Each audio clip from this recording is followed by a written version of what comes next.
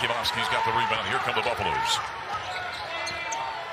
Inside, Elijah Malone, power move, big fella, count it, whistle, and a foul with the left hand. To the big fella, and he went to work, and 270 pounds drew the contact. Ruffin to a trailing Jakimovski. Out top to RJ. He shot the ball well so far this season from outside the arc. Lob it inside of Malone.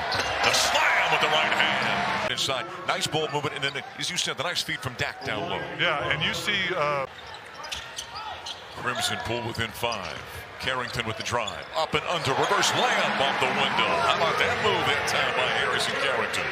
Harrison Carrington. Shot fake can go, and he finishes on the other side. Uses the rim as protection. Showing Eisendrop out top. Late in the shot clock. In the paint. By the way, away with the travel. He throws it away. Caceres up court to Ruffin on the break. To the rim. Off the window, and it's good. And they're into his zone defense. Yeah, you see Colorado needs to get somebody in that high post there. Malone, power move inside. Count it, whistle, and a foul. Well, the big fella inside is unmatched from a physical standpoint. Nice pass, going through traffic. He's just so much bigger than every Harvard player on the floor.